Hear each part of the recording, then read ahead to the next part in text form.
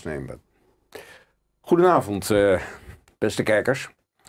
Goedendag moet ik zeggen, beste kijkers. Het komend interview zal plaats hebben in het Engels. Maar deze introductie doe ik in het Nederlands. Tegenover mij zit Shawan Jabarin. Shawan Jabarin is directeur van Al-Haq. Al-Haq betekent het recht in het Arabisch.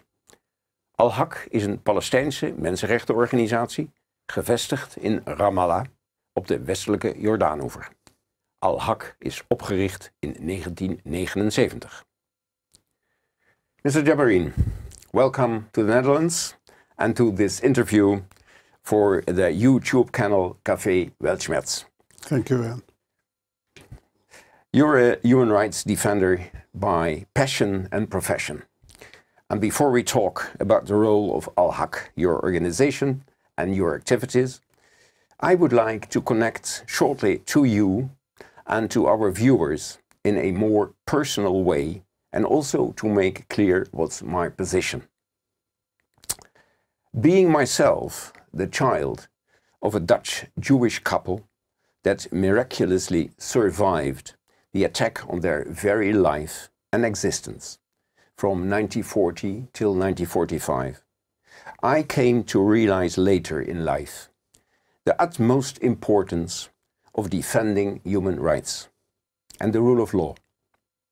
My parents were helped to survive by courageous Dutch citizens who uphold human rights of their fellow Jewish citizens years before the field of human rights became professionalized.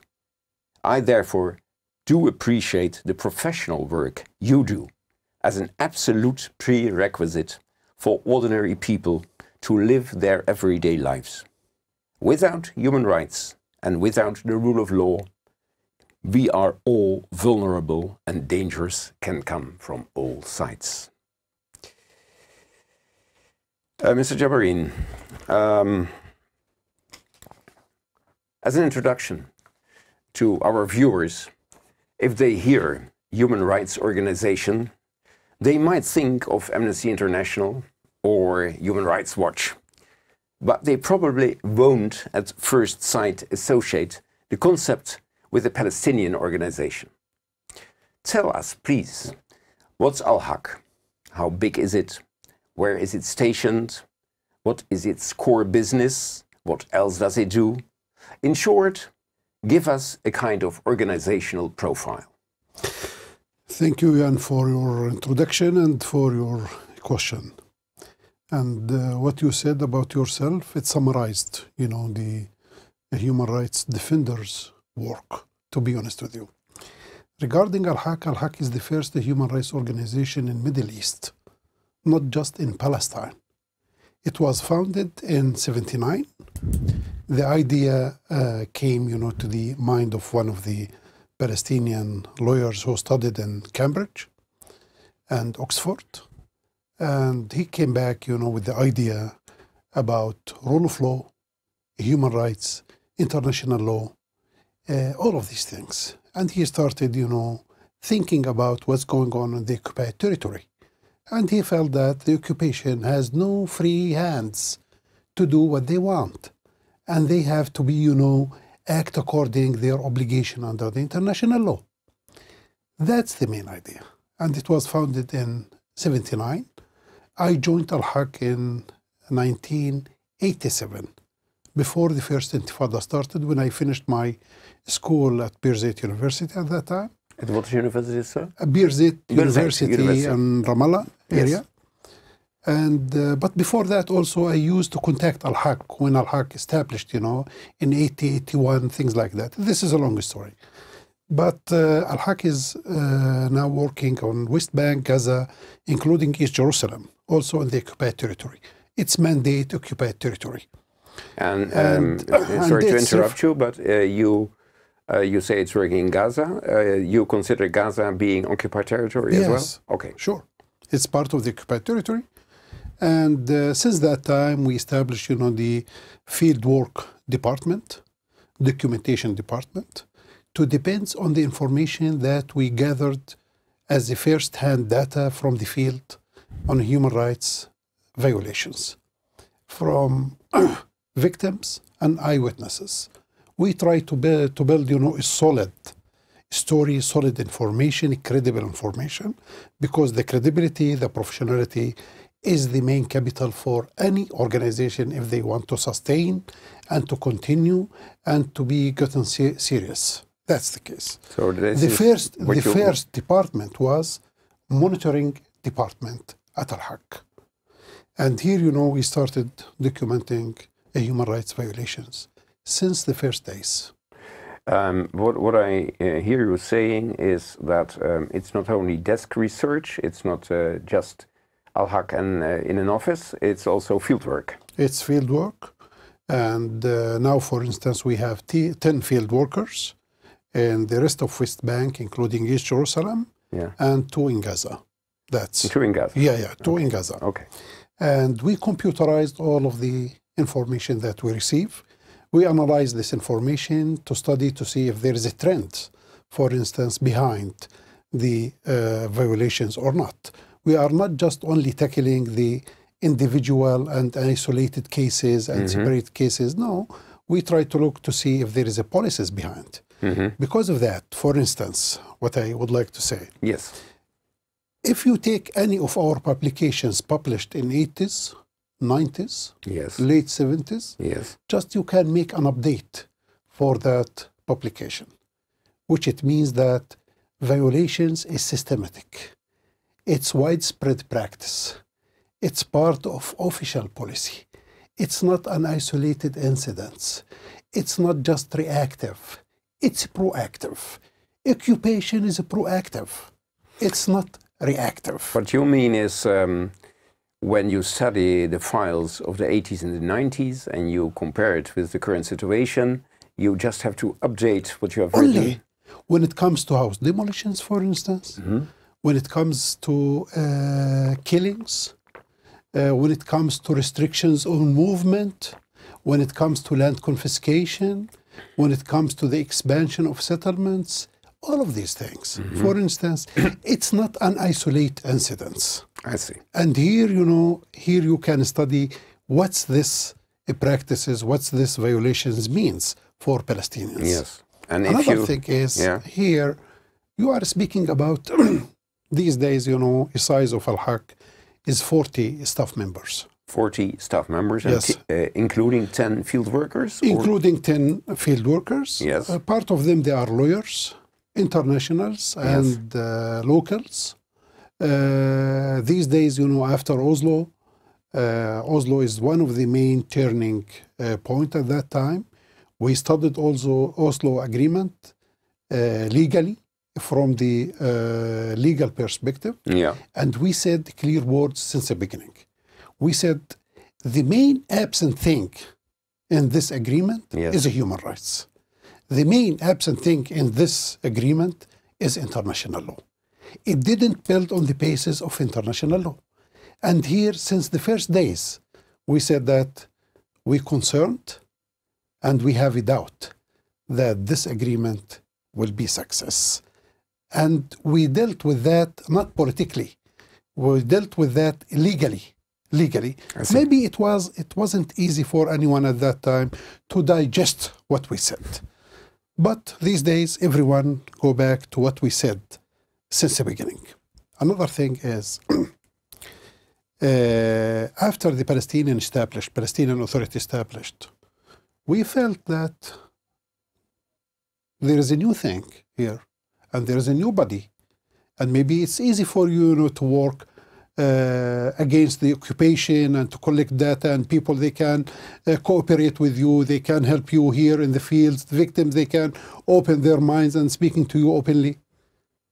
And we started documenting also the violations committed by the Palestinian side. Because when it comes to human rights violations, we are not selective. We are not selective. And here we defined ourselves as a bird with 2 wings. One wing covered the Palestinian side, and one wing covered the occupation, the occupying power side. And this is part of Al-Haq. Our funding is from Europe. I can say 95% from Europe. at the beginning, before, at the early times, it was from NGOs, like churches, NGOs, humanitarian NGOs. These days, mostly it's from European governments, including also EU funding for Al-Haq.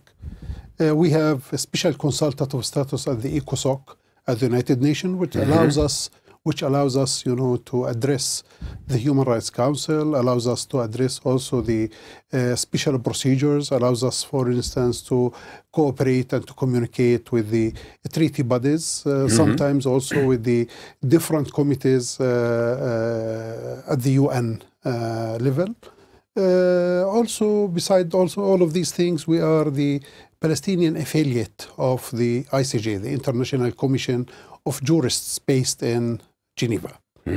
And we are members in different human rights international umbrellas, like Federation International for Human Rights. I am personally, for instance, also Secretary General of the Federation International for Human Rights, FIDH, based in Paris.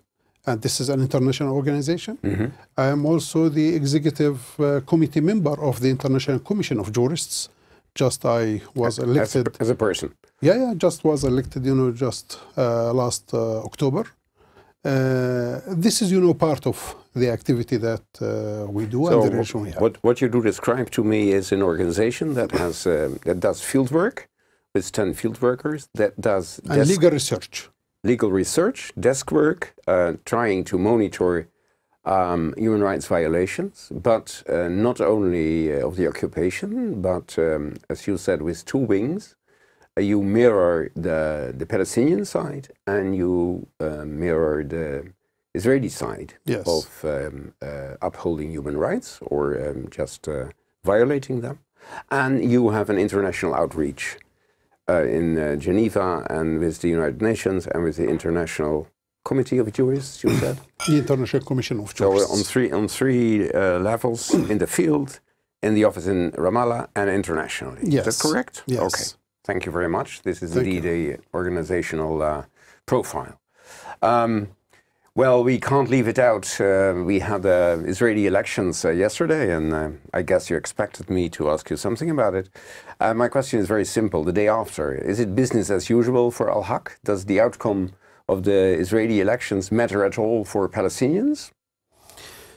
Look, we live in this situation since '67, and it's not new for us.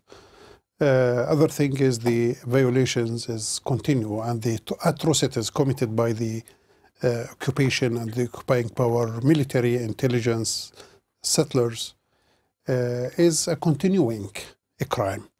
It's not just, after the election or before the election.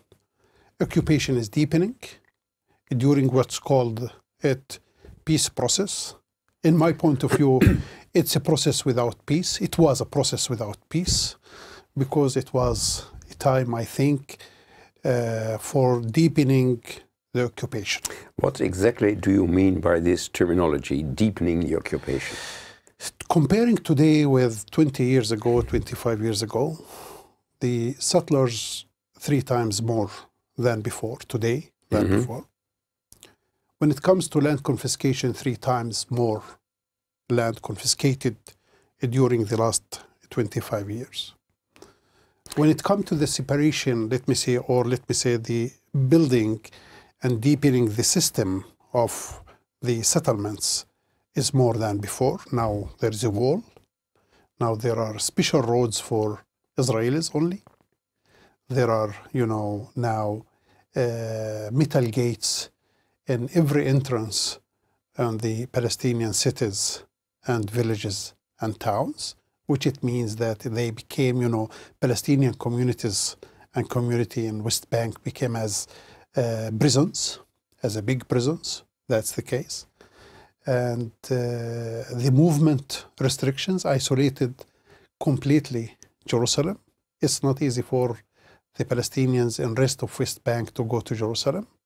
They have to ask for permits, and the permits, it doesn't mean that the Israelis, they guarantee permits automatically.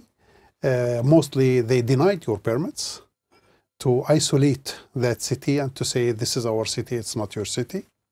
They separated completely between Gaza and West Bank. 25 years ago, there were around 40% of the students of Birzeit University from Gaza.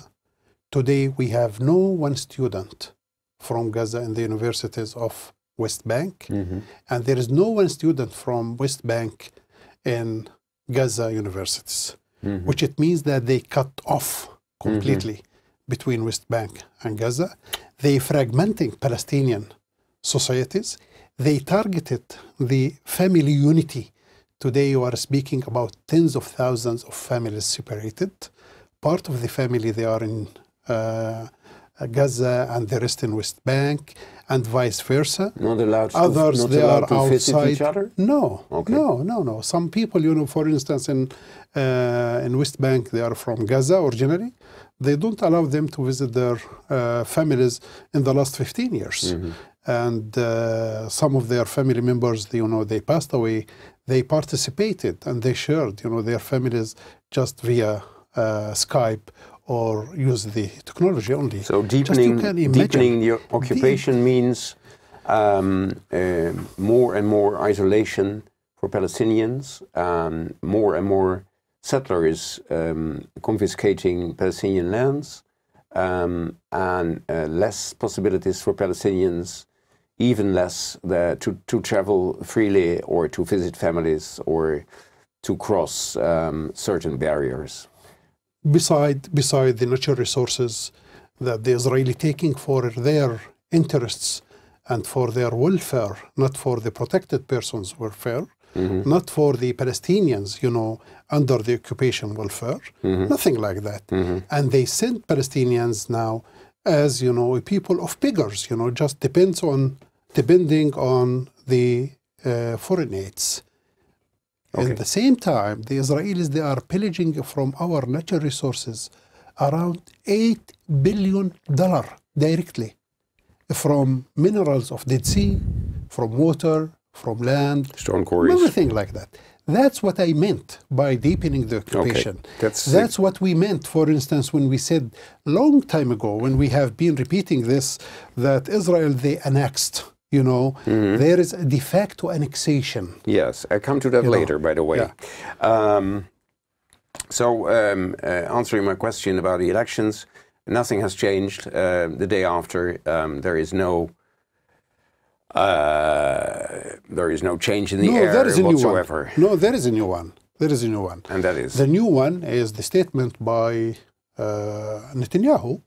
He said that clearly, directly, openly, that I will annex, formally and by de jure, the West Bank. Yeah.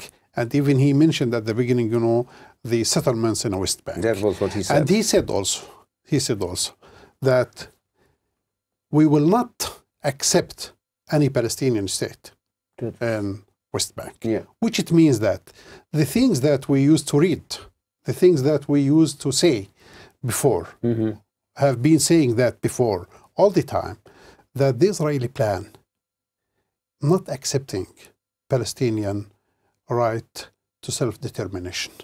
They will not accept the Palestinian, to exercise their self-determination. Now, it said clearly. So what were your suspicions are now set in the open by the Israeli leader, at least during election time. I will come to that later. Israel, as you know, and you know it better than anyone else, is said to violate international law in many ways. Now, if you highlight two violations that you consider particularly harmful to the Palestinian people, which two would that be? And another question, if you have to mention two successes for Al-Haq, which two successes would you mention, if asked for? Look, one of the main problems, to be honest with you, is the destruction and the confiscation of the Palestinian property, mainly land. Second one is the restrictions on movement for goods and 4 persons in West Bank and Gaza, within the occupied territory and outside of the occupied territory. Because Israel is controlling every aspect. And because of that, their policy is to fragment Palestinian society. And this is what they are doing. They are fragmenting, controlling, pushing Palestinians outside of their country. And just 1 hour ago, I read about 30 Palestinians. They died in sea in their way from Turkey to Greece. This is the case. And all of them, they are from Gaza. Gaza sieged, Gaza in big prison. And when people left Gaza, you know, their dream now to get out of this oppression, to get out of this prison, big prison. And just 1 hour ago, they declared that there are 30 Palestinians. They died in the sea, in their way to Europe. In their way to certain. But your answer to my question, what are the 2 biggest human rights violations, violations of international law? Your answer is land confiscation and blockade of the free stream of goods and persons. Those were your 2 main this is violations of international law. The main, you know, violations. Yeah, and a lot more. Confiscation land for the settlements and settlers. So farmland. Now you are speaking about around 700,000 settlers in West Bank. Yeah. Including Jerusalem. Including Jerusalem. Yeah. And I also asked you about the 2 successes. About if you were asked for 2 successes for Al-Haq, what would be your answer? Look, I think there are many successes, but we can't say that there are a genuine success, because in our point of view, success is if we can, you know, make the occupation and the occupying power to abide by international law. That would be which a real we success. are far away from that. Okay. There is no success in that. There is no success in that main thing. But one of the main successes to make a human rights culture and the human rights issue as part of the Palestinian culture. Where you go these days in occupied territory, speak to old people, young people, you will listen and you will hear human rights and justice and international law in every word that the people they say to you. This concept of international law and abiding by international law was absent in Palestinian society before the founding of Al-Haq? This was not an issue? Yeah, even the term of human rights, it wasn't exist anymore. So if you... Now, for instance, everyone speak about international law. Victims, they are calling, you know, for justice according to international law basis. So what you say is Al-Haq has introduced a standard by which the Palestinians can measure and evaluate the occupation, the standard of international law and of human rights. And one of that success was, because of that, we pushed the Palestinian Authority to accede it to all of the human rights treaties, you know, and we pushed them also to accede it to the ICC statute, you know, International Criminal Court. Yes, the Rome Statute. Yes, it was part of the success of Al-Haq. Another success was also, there are some pension funds. There are some, you know, companies. They lift the business in settlements. The business of occupation. That's the case. I think also it's part of the success, even if it's a small success, but it sent a message that there are groups, there are people, there are companies, they are ready, you know, to respect and to implement, you know, and to act in a way, according to the obligation of international law. In a way, this is the same type of success that you mentioned among the Palestinians themselves. What you are saying is we made them aware, we made the actors aware of the existence of international law and human rights, and of the necessity to abide by international law. Yes. That is okay. That is indeed a. But we still, Jan, we have a main challenge. And the challenge is? One of the main challenges, how to maintain hope in young people's minds. Speaking about young people, how do you maintain hope? This is one of the main challenges, to be honest with you, before us. For instance, now we are facing questions from people, victims, youngs, students. What's this international law means? Questions. You repeat it. Yeah. You repeat it every day. Yeah. This is your narrative. Yeah. You try to give us a hope. Mm-hmm. But you see, you know, the double standards. You see there is no implementation of this. There is no respect by the occupying power of the international law. And Palestine is a test for the international law. Mm-hmm. Palestine is a good example of the violations of international law. Mm-hmm. Where we are from that. Mm-hmm. I think this is one of the main challenges that we are facing. Yeah, we try to give them and to maintain hope by saying, hey guys, look what's happened, for instance, with Rival. It's a Dutch company. Mm-hmm. It's left its equipments there, you know, and left its work in the wall. Mm-hmm. After, you know, they discovered, and after the case here, you know, in the Netherlands, they discovered that this is illegal. This is in violation of the international law standards. Mm-hmm. To make a business from the occupation, from the illegal. Yeah, maybe I should explain this a little bit to our viewers. Rival is a company renting cranes and other equipment that serves building of the wall and all kind of other activities by the occupying power, and it's a Dutch company. And what you said is they have left the scene. And this is one example you gave to your youngsters to say, look, what we do can have success. But I understand the problem that if you are talking about international law and the young people see that international law is not functioning in the case of Palestine, that they come to you and say, you are talking about international law, but we don't see it applied. And that is indeed quite a challenge. By the way, that is one of the things that makes Palestine, for me, an issue. If we fail as Western countries to maintain international law in Palestine, it will harm us as well, because international law is indivisible.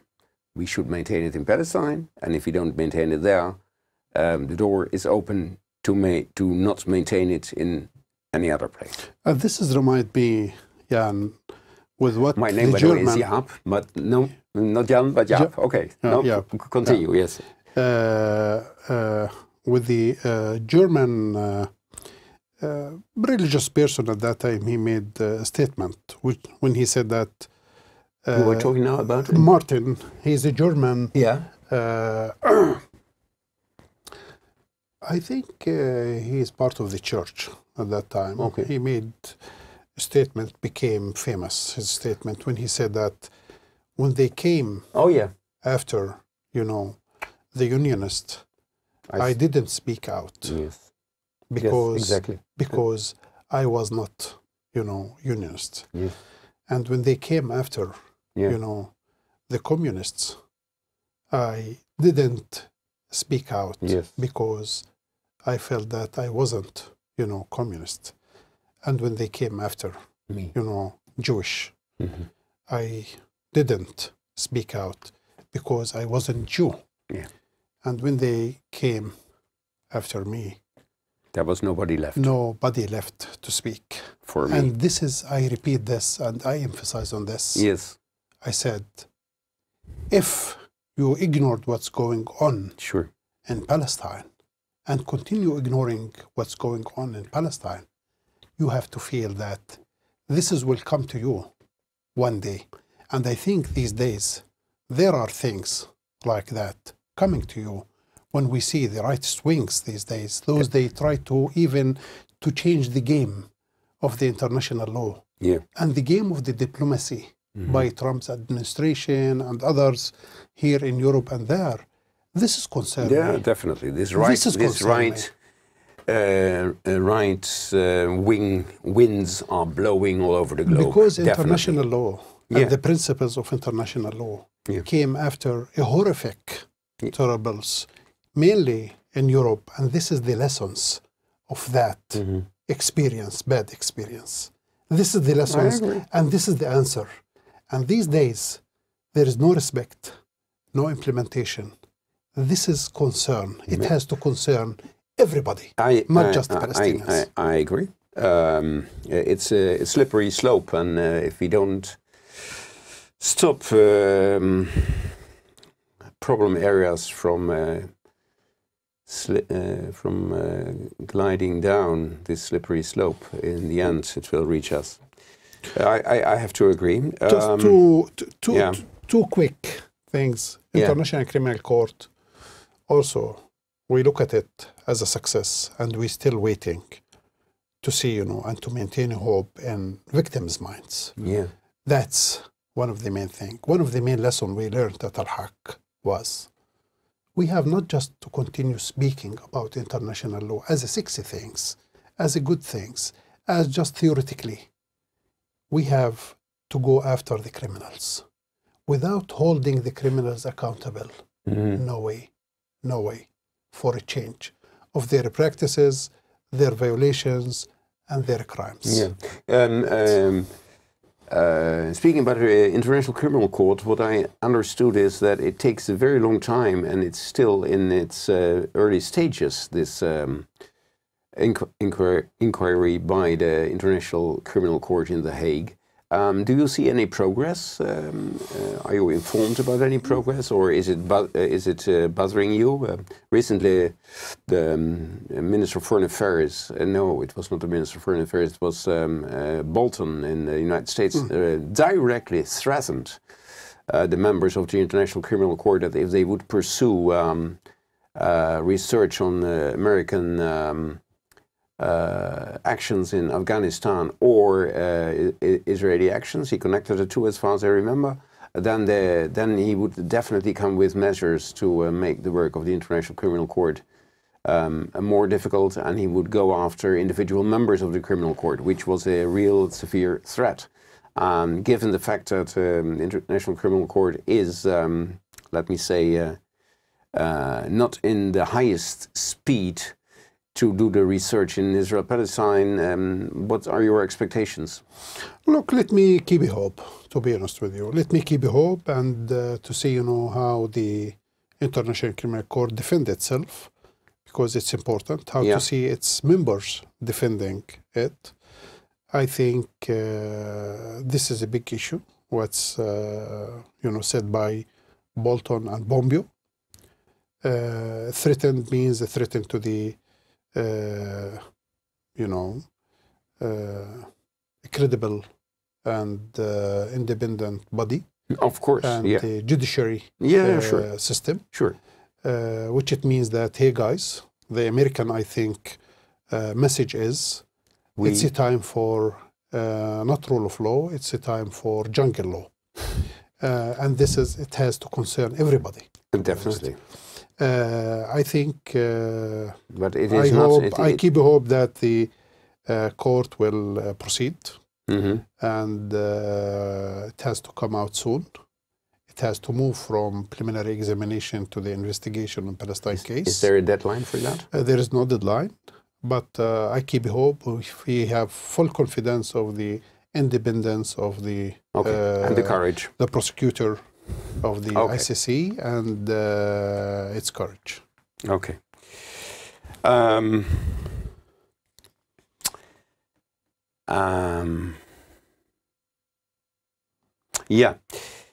Israel pretends to be a democracy led by the rule of law. It makes you expect that human rights organizations should be encouraged, or maybe even subsidized by successive Israeli governments to further strengthen this image. But on the contrary, since several years, the Israeli government aggressively attacks and undermines human rights organizations that criticize its occupation and violations of Palestinian rights. Now, in doing so, the government is aided by nationalist organizations such as Israel-American NGO Monitor, or by the Dutch Israel lobby organization SIDI. And we come to speak about SIDI later. But first, why is Al-Haq as a human rights organization among the key targets for Israel? And second question, in this respect, are you working with other organizations to fend off these threats?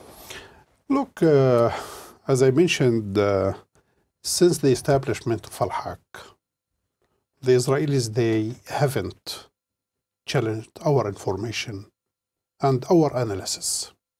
They haven't, you say? I challenge them if they have anything to challenge our information to improve and our analysis. Yes. Because of that, they become furious because they know well what it means to build the credibility on the international level, to speak out and publicly and strongly about their crimes, and to engage with the international mechanisms about their crimes, and to push for accountability, pushing for accountability in the Israeli eyes.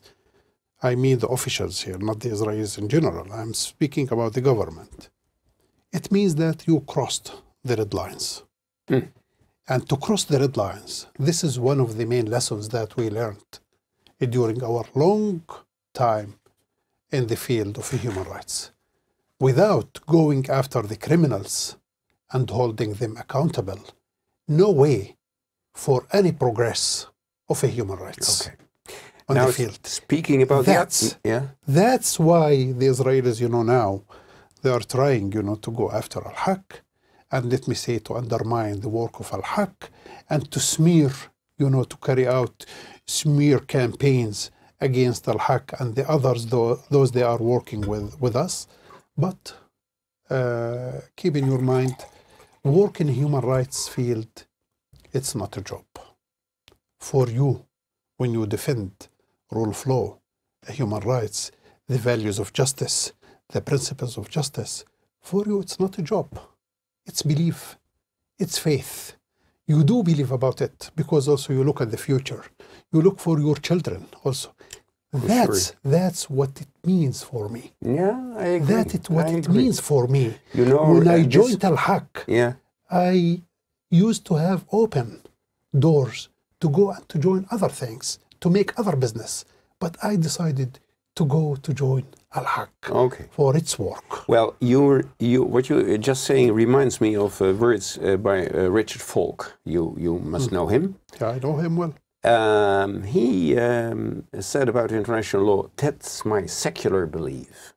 It's my secular belief. And I completely agree with that. International law, human rights is indeed a secular belief. It's what you were saying as well. Speaking about that, we are all the time speaking about the Israeli side. But in the beginning, you explained to me that Al-Haq has two wings. You also monitor the de facto government of Gaza, meaning Hamas, and you also monitor the Palestinian Authority. For the balance, and because it's a part of Al-Haq, could you tell me something about this work regarding Palestinian Authority, Palestinian government violating human rights of Palestinians, and what you can do about it? Can you hold them accountable? What does this work on the Palestinian side imply for Al-Haq? Look, as I said at the beginning, we are not selective when it comes to human rights violations. And here in this case, we document, we advocate, we're speaking loudly. Even in one case, we wrote to the European countries to stop funding the Palestinian security at that time, a few years ago. This is what we said. And we know that it's not easy sometimes to say that in the face of the local and domestic authority in the eyes of the people and the others. But we stood behind that principally. We addressed that to the TVs, also to the media, we speak openly, and we say this is a violation of human rights. And this is crimes when it comes to torture, for instance, torturing Palestinians. This is a crime against humanity. Definitely, no doubt. We can't, for instance, silence, and we can't, for instance, ignore these things. How does the Palestinian side react? Look, the Palestinian people now, they disappointed, to be honest with you. I don't mean the Palestinian people, but now I'm just speaking about the official Palestinian bodies like the PA and Hamas. How do they react when you say this is violation of international law of human rights? If you say, are you regarded as a kind of traitor, or is it said to you, you shouldn't speak about that, it is internal, you should orient yourself to the occupying force? It's mixed. It's mixed. But in the same time, they know that, for instance, Al-Haq have been working even before the PA established. And they know that we are working, and principally, we are standing principally before, behind the human rights. We are not selective, and we are not afraid, and we have no that fear. Because of that, they don't attack us. They engage, with us. Sometimes they listen to us. And now there is a discussion within, the Palestinian Authority. There is a discussion with Hamas, for instance, lately, when they attacked, the demonstrators. Yes. Yeah, when they beaten them. Yes. We spoke loudly about that. Okay. They didn't say anything, regarding what we said, because they know that we built our statement on the information that we documented from the field. And when we speak against, the PA, for instance, and West Bank about violations, they know that we have documentation. For instance, we sent to the President, Mahmoud Abbas, we sent him a CD where the title of that CD called Letter to the President. It's about, torture. 5 cases they spoke in that CD. It's documentary. We sent it to him. We sent to the Prime Minister and the others. That's what we say. We speak loudly, publicly, openly, for everything, and we try to tackle all of these things. So that is you try to maintain an independent position and to apply international law without taking into account whom you are addressing. Yes. Or it's Palestinians or Israelis, it's international law, and that should be above parties. Nevertheless, there is a trend called politicization of international law, and the best example of it is the concept of, if you may call it a concept, the idea of lawfare. You are accused, Al-Haq is accused, international rights lawyers are accused of waging lawfare. Can you first explain to the viewers what is meant by this terminology, and then say what is your opinion about it? Look, I think it comes from warfare. Of course. Yeah, it comes from warfare. And the Israeli, they are expertise to give labels for labeling things. And sometimes, I ask myself what they mean by this. Sometimes I feel proud that I use law, in the face of crimes and atrocities and oppressive regime. If they don't want us to use law, the peaceful means and legal means, what they want us to use. We don't feel shy. We don't feel shame to use law. We have to use law. And we have to ask and continue asking for the implementation of law. Yeah. Because if there is no law, there is another thing. Violence. And we do believe about law.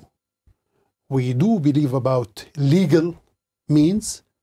We do believe about peaceful means to solve the problems. Okay. The Israelis, they don't believe about all of these things. Because if they do believe about it, let them implement it. Let them respect it. Let them apply it. but they do believe about violence.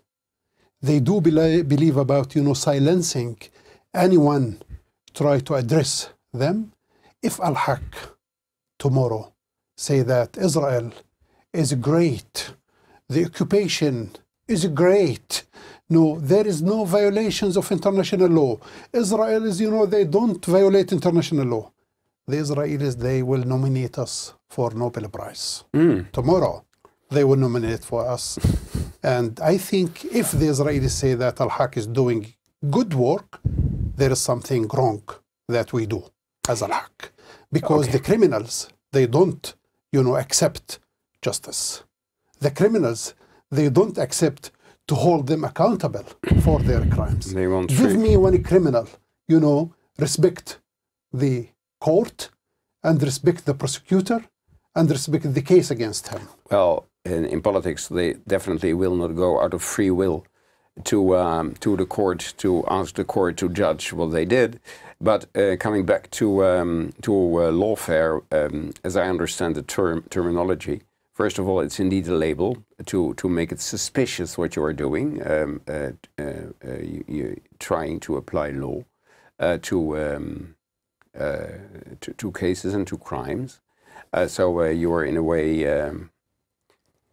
treated as if you do something illegal by trying to apply law. That is the first thing that is meant by lawfare. Of course, it refers to warfare. And the second thing is that it suggests that you are one-sided, that you select certain parties or certain actions to counter them with law, and that you let go others. Now, you try to explain to me that you have two wings, the Israeli wing, so to say, of Al-Haq, and the Palestinian wing. So this idea of one-sidedness is, to my opinion, not correct. Look, my business is not to think all the time how to come balance. For me, balance means... What means balance for you? What does it mean? To take the side of the victims, to defend the rights and the principles. Okay. That's what it means for me, balance, and what it means for me, the professionality and the work. To add weight to the victims. We are not shamed to take the side of the victims. Okay. In any case. In any case. Okay. In any case. Okay. Now, you already told me that you do have field researchers. Yes. And in times of war or attack, it's of utmost importance to collect data on the spot by qualified researchers, as close to location and as soon after the event as possible. We know that from Human Rights Watch in Iraq and in Syria, for example. Is Al-Haq indeed prepared for these situations that unfortunately do happen too often in your region? I mean, when war breaks out, although it's officially not a war, but when Israel attacks, for example, Gaza, as it did in 2008-9, in 2012, in 2014, is it possible for Al-Haq to do this field research? Do you have enough resources? How do you do it? Is it not too dangerous for the field researchers? Can you really collect the data in a way that sustains the case? Is it possible? Yes. Look, we trained well. We have a long experience. We are the most experienced organization in the region. Because of that, we train also others. You do train others? We trained Syrians. We trained Iraqis. We trained in different places in the region how to document the human rights violations according the international standards. Okay. This is what we do. We train, we invest a lot in our field workers, how to train them in a professional way. Okay. And we find our own ways to get also the information and to reach, on spot. Sometimes we put ourselves in danger. Our colleagues, for instance, in Gaza, they used to go and to move from, hospital to another places on the ground, and the Israeli shells and attacks, it was over their heads. That's the case. They were in danger, to be honest with you. And I would like to draw your attention to the latest report that we did according the killing of one of the Palestinian medics. He's 17 years old in Al-Haq refugee camp in West Bank near Bethlehem. Just read it. 2 days ago we released it, our report. It's called, the investigation report. That's what we did. It's 18 pages, including all the documents, pictures, statements by the Israelis, our documentation, our affidavits, all of these things. Because of that, even international organizations, they depend on our information, on our affidavits, and our testimonies that we are taking from... Can you explain for the viewer what is an affidavit? Look, affidavits is the testimonies we are taking from the victims or the eyewitnesses. That's first-hand data. That's what we try to do. Not something, I heard here. Not from hearsay, but from eyewitness reports. Yeah, eyewitnesses reports and victims, those they were, themselves. That's the issue. And now we have tens of thousands of testimonies. We have a big data bank. Because of that, even, when Human Rights Watch, for instance, issued their report on the Palestinian torture, against the Palestinian, against PA, for instance. They used to depend on our information.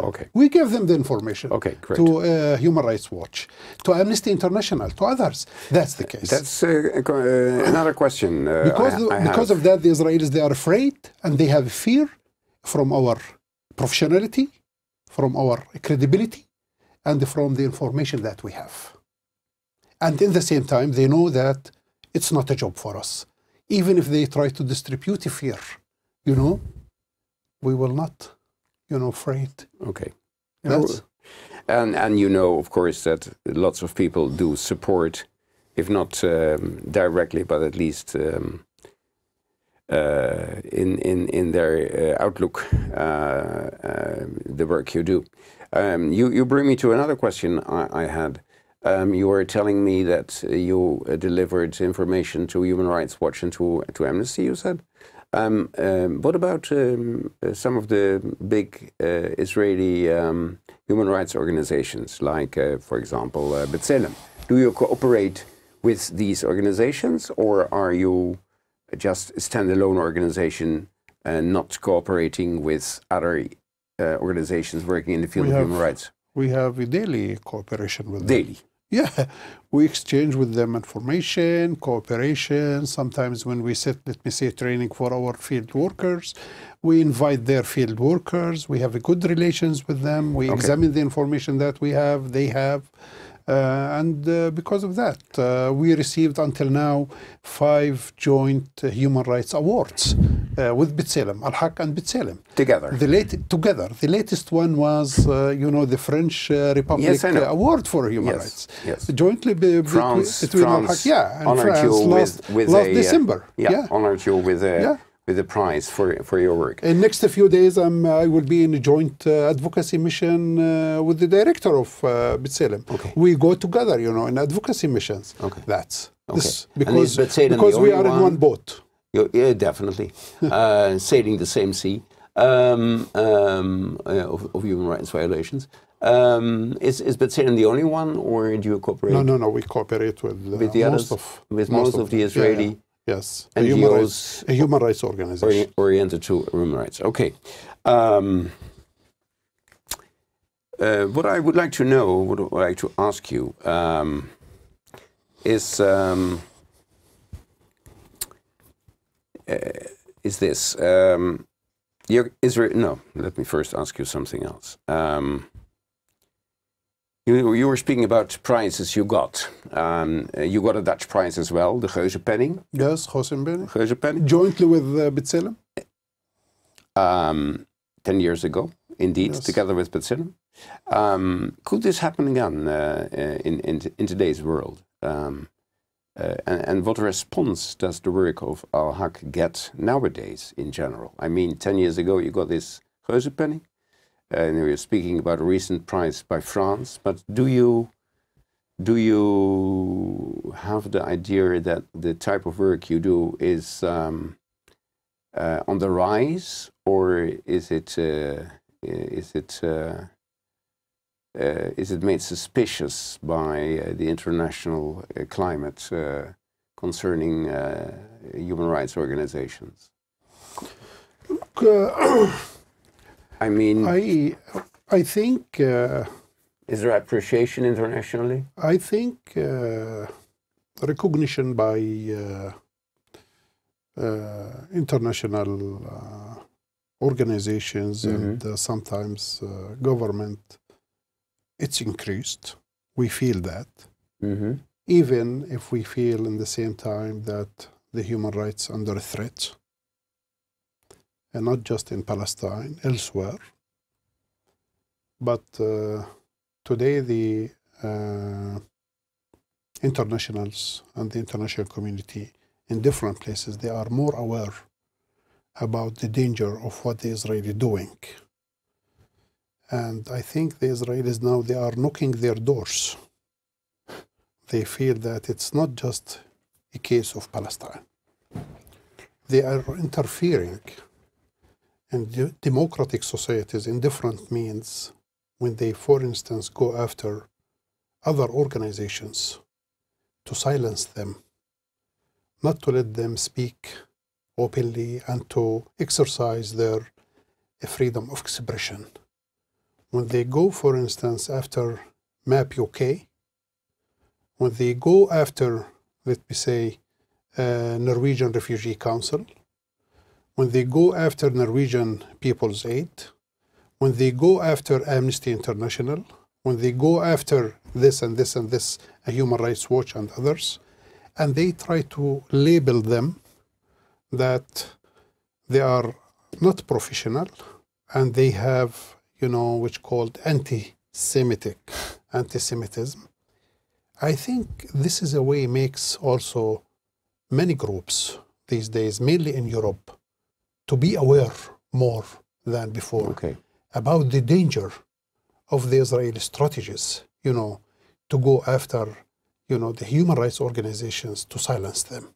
It's not just a matter of Al-Haq only, or X organization in Israel, B'Tselem, or other organizations.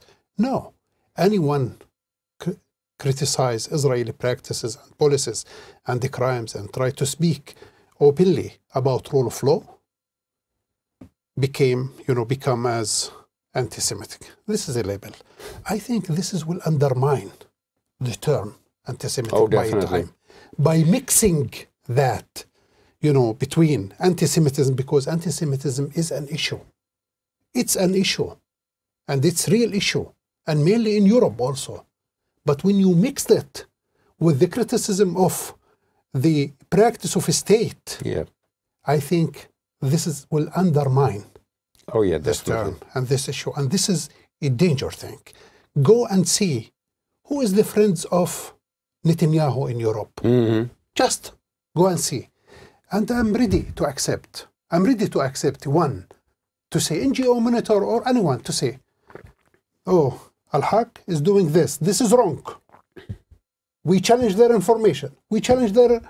But when you come just with the propaganda and with the smear campaign and trying to undermine and using huge resources and you build, you know, a special ministry for that, having like 288 million shekels, which amount... So what you say is you are open for factual criticism, but you do definitely not accept the labeling of practices, let alone the labeling of being anti-Semitic. Let's say to all of those they criticize us, please give me just one element. Facts. Okay. Give me facts. Sorry, Jabarin, Mr. Jabarin, I have a personal question, but that might touch on sensibilities, so feel free. You were held by the Israelis in administrative detention. Yes. Yes. Meaning being held as a prisoner without any formal accusation, which is common practice. And it goes totally against even the most rudimentary concept of the rule of law. And you were even subjected to inhumane treatment, if not torture. In the 1990, Amnesty International adopted you as a prisoner of conscience. And what role, if any, and how has this, if you allow me, traumatic experience played in your choice to promote human rights? Look, it's not just happened in 1980s or 90s. Even when I was a child, 17 years old, at that time, I was the only one who was ready to testify against a settler who killed Palestinian female student. She was next to me in the street when he shot by his pistol, and he killed her. That's in 78. I was at that time 17 years old. I was ready to go to the Israeli police and to identify that one. They brought me hundreds of photos, same photos. And they said this, many times. And I went before the court in Jerusalem. What do you mean with the photos? What do you mean? Photos, different settlers with the same shape, have beards. You had to identify it. But I identified that person. I said, okay, this is the killer. Even from the same photos, you could identify him? Yes. Okay. And brought him before a court. Yeah. And I was at the court. And I testified against a soldier who killed, you know, a disabled person. Next of me also, at that time. The second case, you mean? Yeah, second case. So a settler and a soldier. I went to Tel Aviv, you know, military court, and I testified against that soldier. When I was young at that time, after that, they arrested me. They tortured me. They tortured me severely, you know, at that time. And the main accusation was, you were in the demonstration. You used to throw stones. I will tell you, I was, but I didn't tell them.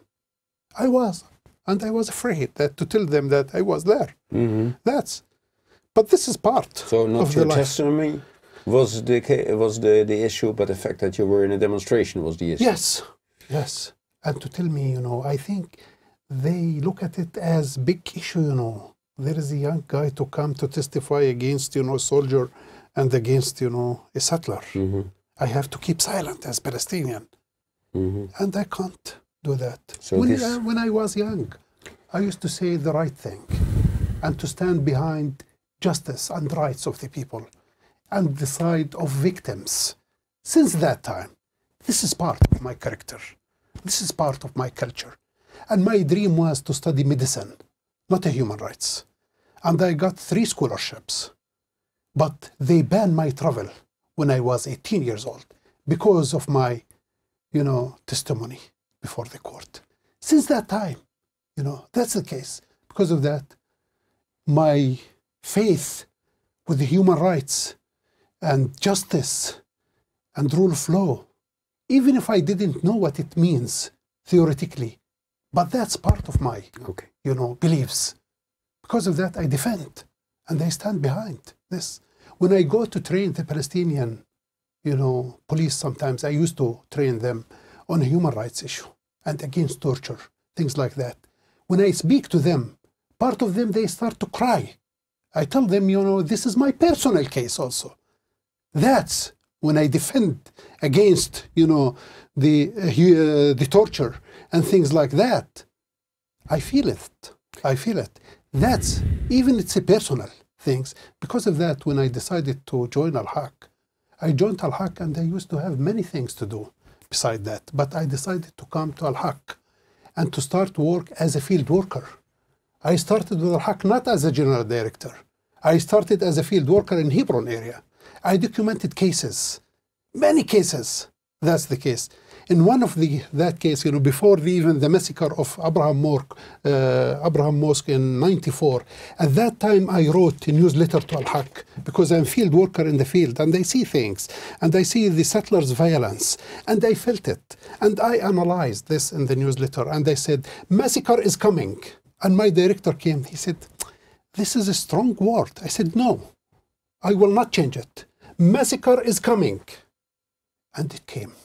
They arrested me. They put me under administrative because Detention. at that time, Yeah. you know, the committee established, you know, to investigate that incident. They brought what I wrote even before. I wrote it in December, and the massacre happened in February. Yeah. You know, 2 months after that, and they brought before them my report. They said, this is his report, our field worker, and this is what he wrote. Not because I am a magic person. No, this is It was in the air. normal. It was in the air. Because it's in the air. Yeah. That's the case. That's now what You were they... speaking about the massacre in the And the Abraham Ibrahim, Mosque, in the when Ibrahim Mosque by Goldstein, you know, Goldstein, when yeah, he 29 killed, you know, worshippers 29 were killed, Palestinians. yes. Yeah.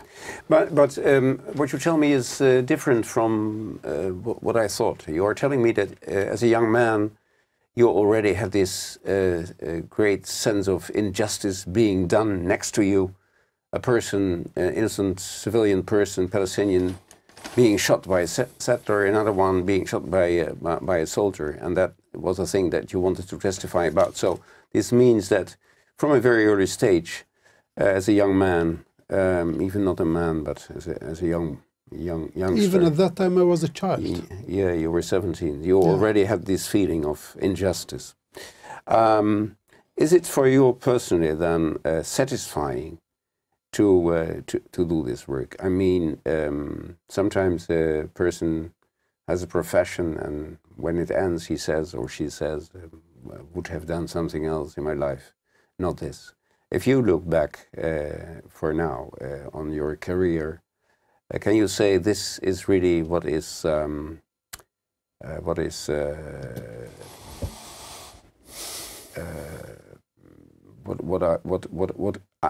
I would have a choice, I would choose I would choose it again. Make the same choice again. I will choose it again, and more than that, even more than before, for many reasons. Now I am not just interested of the Palestinian case. I now go outside. Few weeks ago, few months ago, I was in Pakistan, dealing with the, you know, I was ahead of the mission to Pakistan to deal with the death penalty of the minors. This is the second mission to Pakistan. I was in Egypt in different missions under the name of the ICJ, International, you know... Jurists. Yeah. Commission of Jurists and FIDH. This is what I do, you know. It's not just Palestine, internationally. And I feel what it means injustice. I feel what it means suffering. I feel what all of these things means. If tomorrow, you know, I finish and I have many other choices, I will go back to fight for human rights justice. Sure. That's the case. You know, that's the case. I know what the Israelis doing, what they are saying, this smear campaign, all of this. I don't listen to that for one main reason. Because I do believe about what I'm doing, you know. Okay. Another thing is, this is a long story. You know, they try to silence you. They try to dry your resources. They try to push you to the corner to say something else. And if we don't fight strongly for justice and against oppressive regimes and oppression, no way to get a better and a good future for our children. I am defending my children too when I stand behind justice and rule of law. And I think it's a time for everybody to stand. And if this occupation doesn't become costly, no way for them to change their policy. By out of own free will, you mean? No. Sorry, I would like to thank you very much for your personal testimony. Thank you. And I think so much. These children have a great father in defending human rights. But I keep a hope. To be honest with you, I keep a hope that the future is for justice and the future is for rule of law and the human rights. I share that hope. And there is no future for oppressive regime. No, this is the lessons of the history. This is the lessons of the history. I share it, but unfortunately with a high price. Not too optimistic for the near future, but in the long run, I do share your hopes, definitely. I keep a hope, and every day, you know, my colleagues and my board of directors ask me, what makes you, you know, become every day to the office from early morning and you stay working on this field. Yeah. What? What does I said, because I do believe about it. And I'm defending and I'm building something for the future and the young generation. If I want to put myself aside and others put themselves aside, the catastrophe is coming. We are now in a catastrophe, but it will be more than what we're facing now. But we keep hope and the future for justice, and there is no future, for oppressive regimes and for oppression. No way. Thank you very much again. Thank you.